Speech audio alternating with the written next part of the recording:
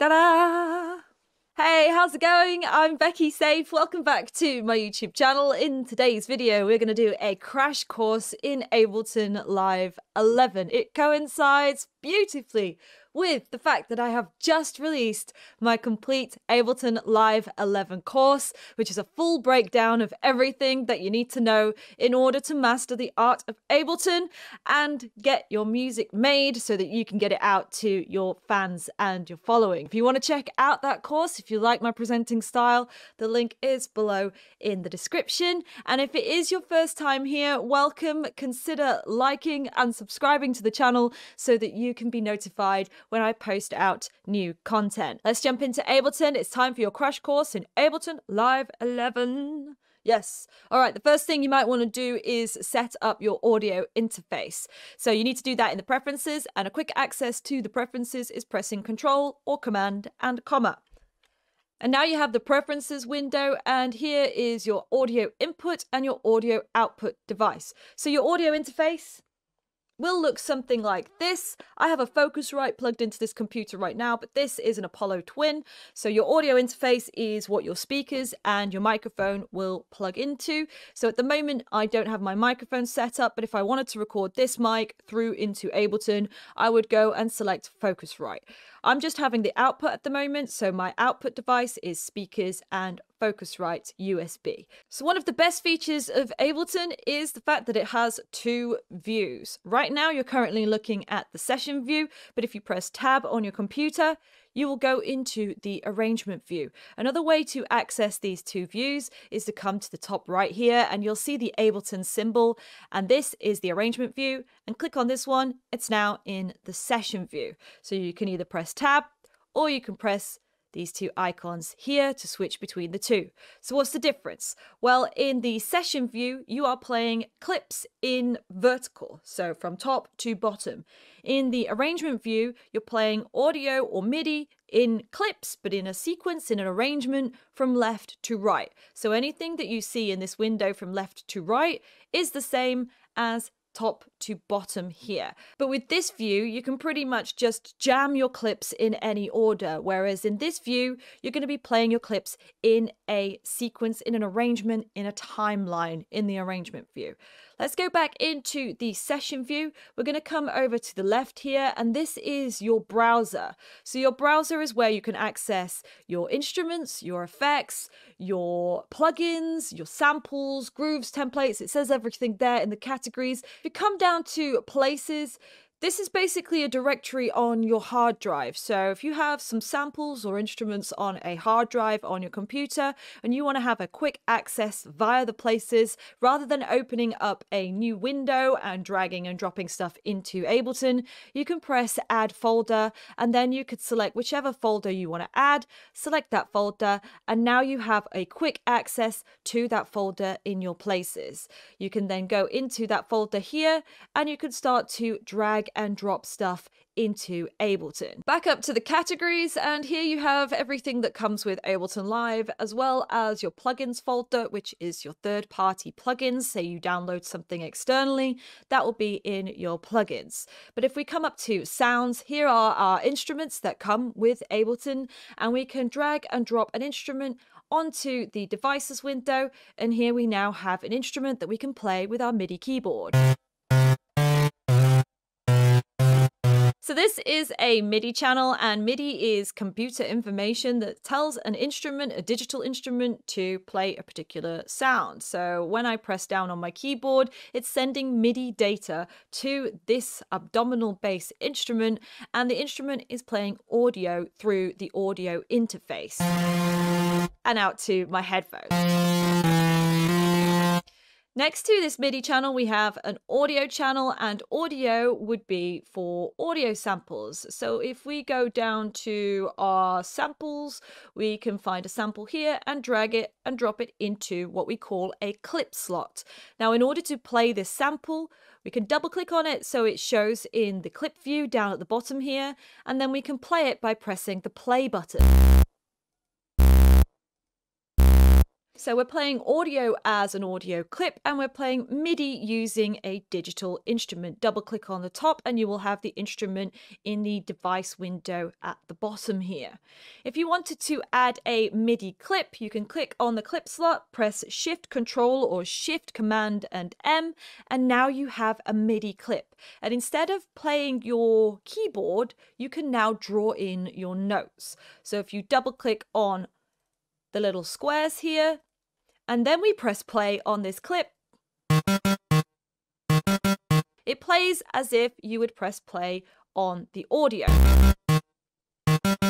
If you want to insert another audio channel rather than dragging and dropping, as if you drop it like this, that would just automatically create an audio channel, you can right click in this empty window here and insert audio track. You also have insert MIDI track and insert return track. And you can see that we have shortcuts here, Control and T, Control Shift and T, and Control Alt and T for a return track. So Control and T, it would be Command in replace of Control if you're on a Mac, and you can start to insert your tracks on the fly. Super quick. Double clicking on the clip in the clip slot will open up the clip view, and you can see here down at the bottom, this is a MIDI clip view and this is an audio clip view. If you want to switch to the device, so if we go back onto the MIDI clip, just press Shift and Tab and you can toggle between the device view and the clip view. In the session view, if you want to play both of these clips at the same time, you would trigger the scene by pressing play here. The MIDI instrument at the moment is on a loop. If you wanted to loop your audio as well, you could click on it and come down, press warp, and then press loop, and now this will loop round when you trigger the scene.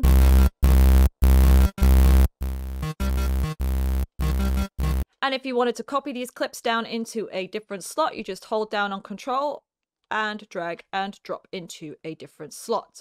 Now, if you wanted to transfer this to the arrangement view, you just press down on your clips, hold down on Control or Shift, and then press on your mouse and then press the tab and drag and drop into the arrangement view. You can zoom in by dragging down on the top timeline here, and then to come into the arrangement view, just deactivate the session view. And now we have our clips in the arrangement view. If you wanted to loop a particular section in the arrangement view, just drag and highlight over an area, press Control or Command and L. And now you will loop. The loop brace is around the clips. And you can see at the top here, this is actually your loop toggle. So you can toggle that on and off. You can shorten or lengthen your loop here. And if we press play on the spacebar, it will loop round. You can shorten your clips by dragging on the top here and shortening or lengthening. It will just loop round. So we can shorten that. And then you can click on your clip, and if you wanted to copy it or duplicate it, press Control or Command and D, and you can duplicate your clip. If you wanted to reverse the clip, you press R and it will reverse it. Press R and it will reverse it back. And if you select over and press backspace, you can delete your clips. The same goes for MIDI. So if you wanted to copy a particular section, you just select over it and press Control or Command and D, and it will copy it over. If you wanted to chop out a particular section, you can press Control or Command and E, and it will chop out a particular section that you can then drag over and separate from your clip. Let's go back into the browser and we can check out our audio effects. So these are effects that will process and change the sonic quality of your sound. So if we go up to the delays, we can drag a delay onto our MIDI channel, drag and drop, and now the delay will appear after the device. Let's just play it. So we can hear there that the delay is changing the sound that comes out of this device, which is triggered by the MIDI data that we have in the arrangement window here. We can change the parameters of our delay, so we could reduce the feedback, we could reduce the dry wet, and we could change the delay time. So let's press play.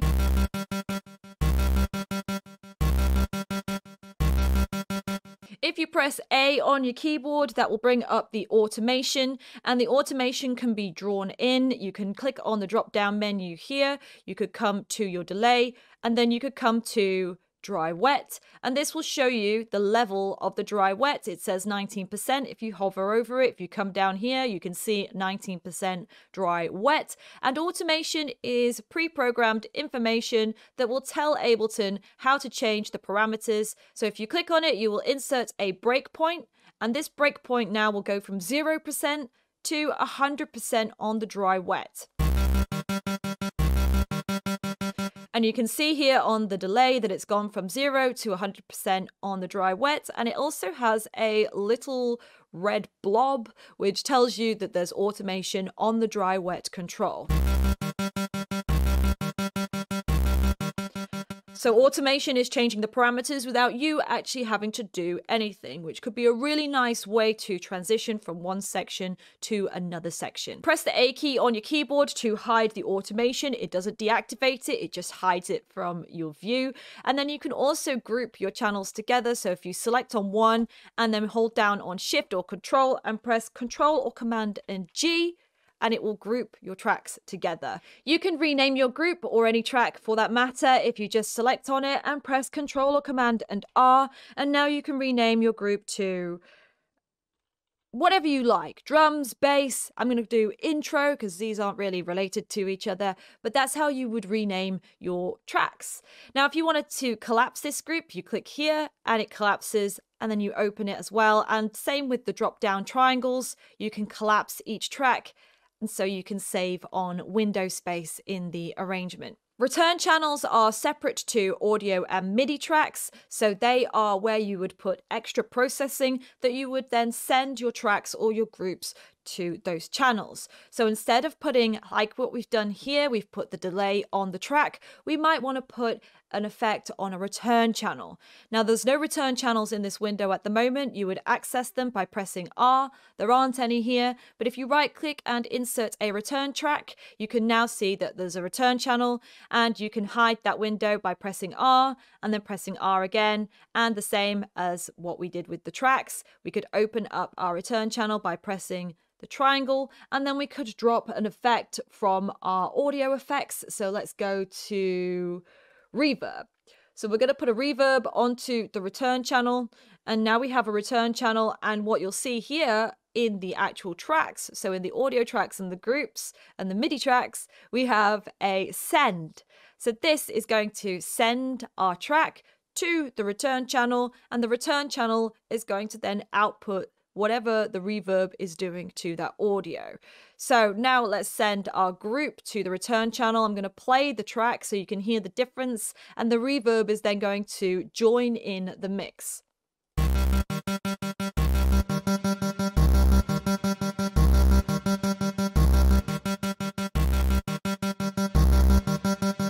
And the great thing about return channels is that you can send multiple tracks and multiple groups to that return channel so that you can start to blend and use one channel to make everything sound nice and cohesive together. Finally, you might want to save your project, and you can do that by coming up to File and coming down to all of these different options of saving, which you will find out more about in my Ableton Live course.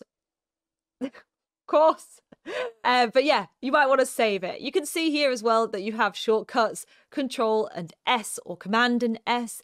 I never use the File and Save here. I never use that. Not many people do. All you need to do is remember Control and S, and then it will bring up the window and you can save your Ableton project.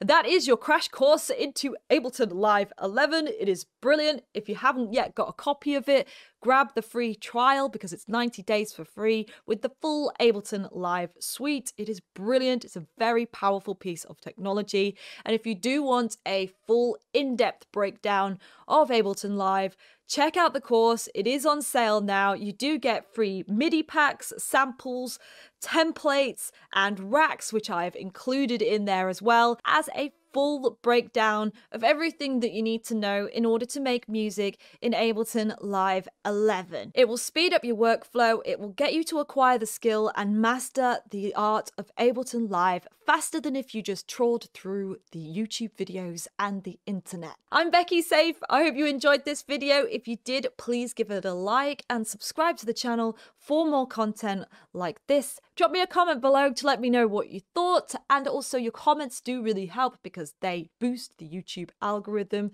and they get my channel out to more people like you, which is brilliant. We want to build this community, get it bigger. Yes. Thank you very much for checking out the video. I'm Becky Saif, and I will see you next time. Peace. Bye.